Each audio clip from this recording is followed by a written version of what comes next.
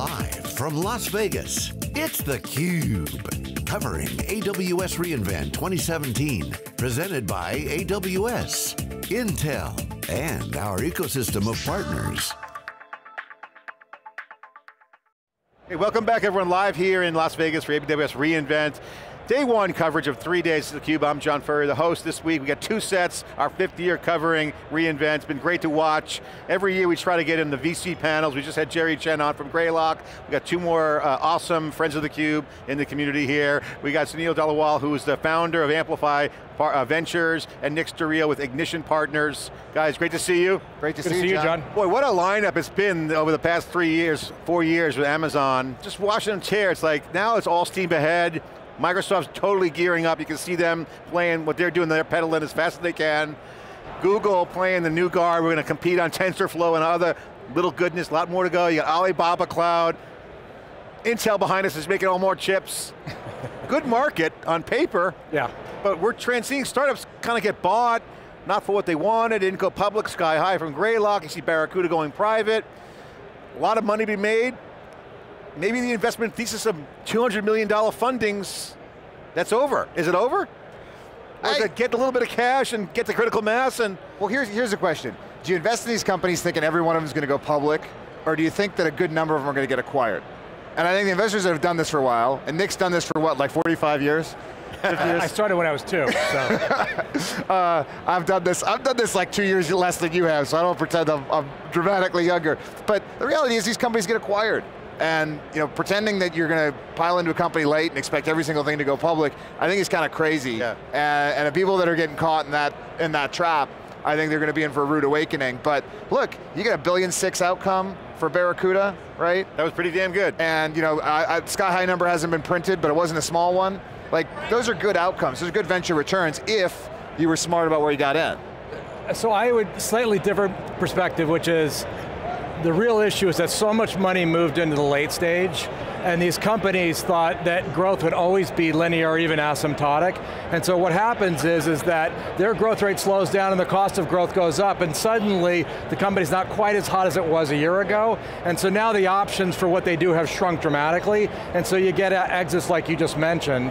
And so part of the problem is that entrepreneurs and investors really have to have a sober view of what is a business model that's durable over time and which ones really are going to start to leak in their later phases. Well, it's kind of a planted question for you guys, because you do early stage at Amplify, and been following you guys, do a great job.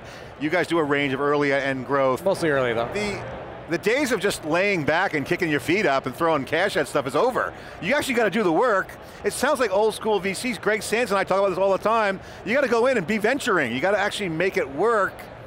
John, that sucks. I was told that I just put my feet up, I put some money in, and then I get a distribution check at the end of it. That's what everyone thinks you guys do. What do you guys do every day? Take us through your day. It looks a lot like that, except it's so easy to be a VC. All you do is, okay, yes, no, okay, that's good. We got a dartboard. All you got to do is bet on the good ones. Yeah. It's so easy. So there are what? 14,000 startups in the Bay Area. How many of them are worthwhile, you think? It's a lot of work. Well, old school, let's go back to the old school tactics, because you're seeing a couple things going on. You guys are essentially pointing it out. You got to do the work and pick the winners. But now that the business models are changing, right? You're seeing Amazon just ignoring conventional wisdom, and they're winning. The game is changing a bit, and the business model side. How are you guys looking at that as you make investments? Obviously you get the classic venture, bet on a good team, do all that stuff. What do you guys look at now in the marketplace for fit, scale, longevity, durability? I mean, the stuff we care about the most is, are you going after a big problem? Because I think a lot of stuff we see, even with your great teams and great technologies, but you step back and you actually think, that isn't a company, that's a product, or that's not even a product, that's a feature. And there's, and I think that's the natural outgrowth of what happens when you get 14,000 startups in the Bay Area is there aren't 14,000 products that are companies worth having. What you have is, probably 12,000 features, 1,500 or company or products, and then like 500 real companies. And that's probably the biggest filter that you got to apply on the way in, and it's maybe the hardest one to solve for, which is roll this out 7 years, 9 years, because that's really what you're talking about when you're talking about building a public, durable company is, what does this market look like way down the road, and is that a thing? that can stand alone. Yeah. And that's really, I think, the difference between the companies and the investors that do really well and the ones that can kind of squeeze by, knocking out a couple interesting outcomes. My favorite thing is that when you say we just pick the winners, is that nobody knows who the winner is a priori. Yeah. If you knew that, that market would be gone already. And most successful companies that you read about, and they talk about the prescient investors that were in it early, that's all BS. Yeah. It's a million good things happen along the way, serendipity, a ton of hard work on the management team and the employees. So this idea that things are preordained is just silly. And I would tell you that you look at most really successful companies today, their business model is completely different than the one that the venture person backed. I mean, it's always the classic case. Remember when I first started an entrepreneur in the 90s, it was like, the question was, what's your exit strategy? It was a legit question at that time, and it was kind of a peg mark. Okay, we want to build a growing company and have an exit. Now the exits are, as you mentioned, buyers, and that's not necessarily a bad thing. If Microsoft's at a race to fill in their white spaces, man, I would crop up and get the crops growing, right? So you can say, okay, Microsoft, so you guys got to kind of do a little bit of homework there, do some relationship work, and you guys are close to Microsoft, so. Yes. I mean, is that kind of the new playbook? I mean, how should entrepreneurs posture to this? I mean, obviously, they're going to try to build a durable venture, but they don't want to be zigzagging too much or pivoting. No. Yeah, I mean, Nick made the point earlier, which I think is absolutely the one to focus on, which is when you raise a ton of capital, your options start to shrink. You know, the more money you raise at the higher and higher price, there's somebody you got to serve who's thinking about the even bigger pot of gold at the end of the rainbow. And honestly, when we look at, I'll take one company in our portfolio, for example, and then I think the Splunk story is right up there with it. If you look at Datadog, Datadog's huge here at this show, right? There's purple shirts everywhere and a massive booth, and they've been here for 5 years running or 4 years running.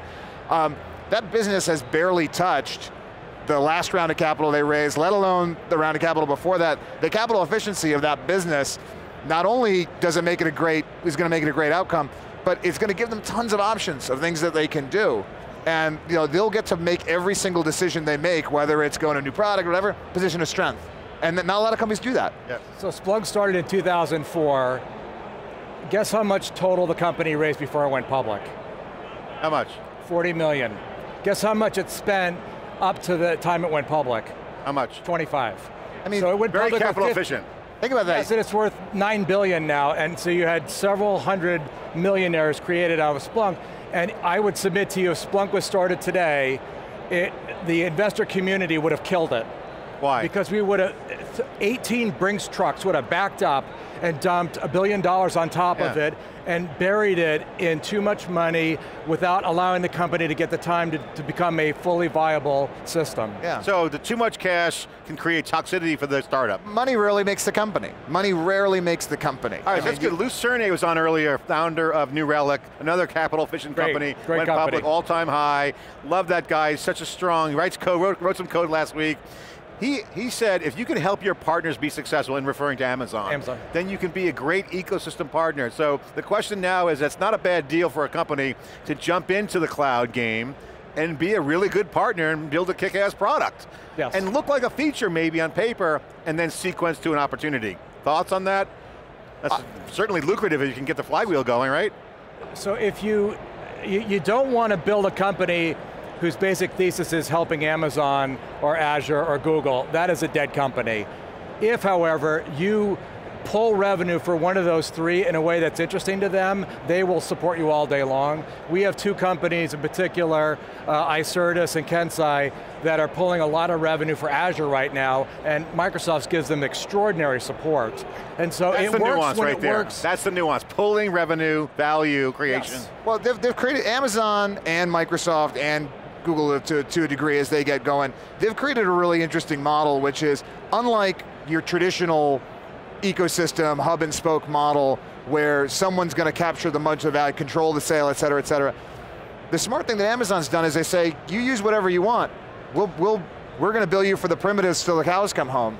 And as long as you're not standing in the way in between Amazon and their primitives revenue, you're going to do great. All right, final question for you guys. First of all, great conversation on the capital markets. Certainly it's crazy, we always try to cover it, but here's a thought exercise. Last night we were at the Analyst Summit, we were talking to some analysts, and the question was, the airplane's going down, and you're in a board meeting, and I got to pick a parachute. There's only 3 parachutes. Amazon, Microsoft, and Google. Which one do you got? You got 10 seconds. To sell to, or? No, just grab a parachute and you hope that it opens and you live. Pick a parachute. Amazon, I'm going with Amazon. This one isn't hard. Microsoft, and Google. Yeah, the only person who's going to grab the Microsoft parachute is the guy who's been with Microsoft for 30 years and knows they're not going to let him down. If you're a forward-facing company, you're going with Amazon, and if you're nuts, you're going to grab Google right now. No offense to my friends at Google. Well, so we're sitting here at reInvent, so I feel like that's a trick question. Well, that's a good one. If you're in the Microsoft ecosystem, they do take care of their own. They do. Their DNA is tuned to ISVs. They're very good at it. And that's their track record. Well, the one guy said, well, it depends. I go, well, by the time you argue with the parachute, the plane's dead. So, but it does depend if you're on your business. Yes, All right. But it is hard not to look at this show and say, this is what electricity was in 1920. All right, final question. Obviously, Amazon's looking at all steam ahead. Business models are changing. You're starting to see the top of the stack develop nicely. Moving up the stack seems to be the trend. You got this decentralized market up there. Bitcoin hit 10,000. A lot of smart alpha geeks, including some of the guys here at theCUBE team, is looking at ways to kind of leverage this decentralization trend in a way that's productive. Yet there's a lot of scams out there with these ICOs. Decentralization, good or just another infrastructure dynamic? Thoughts on this whole decentralized token economics wave? Obviously the SEC has regulations now in it. Is it disrupting VC? Your thoughts, Nick? Do you remember what H.L. Mencken said? A fool and his money are soon parted. So I think anyone who sits there and says, I understand completely what an ICO is and what I'm buying, and doesn't view it as something that'll be a tax deduction for next year, I think is going to be in for a bumpy ride. Get out your Gartner hype cycle, and if you don't know what it is, go look it up. And there's a spot right now of where we are in the hype cycle, and I think the movement of my finger tells you where we are. But this is coming, but this comes afterwards. I heard this argument, the web is just for kids. No one will ever use the web. Browsers as a toy. Okay, and memory is all you'll ever need. Yeah, but guess what? Guess what? 2001 happened before we got to 2017. So let's never forget where we are at that kind of height. ICOs are like subprime mortgages. Yeah. And I speak Spanish and I can't even read the thing. Yeah. That is what an ICO is. Certainly hyped up, winter's coming, we'll see. All right, we got the VCs here, Nick and Sunil, we got Amplify and Ignition Partners here in theCUBE. More live coverage, day one after this short break.